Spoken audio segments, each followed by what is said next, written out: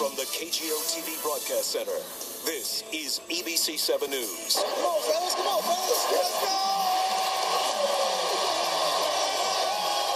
Oh, yeah. 40 years in the making, the Warriors are headed to the NBA Finals. Yes, the Dubs shot down the Rockets tonight, and the fans made sure Oracle Arena lived up to its name. Good evening, and thank you so much for joining us. I'm Daetz. And Ashley, it was a rough physical game tonight, but we prevailed. We certainly did. Let's get right to ABC 7 News Sports Director Larry Beal live at Oakland tonight. Hey, Larry.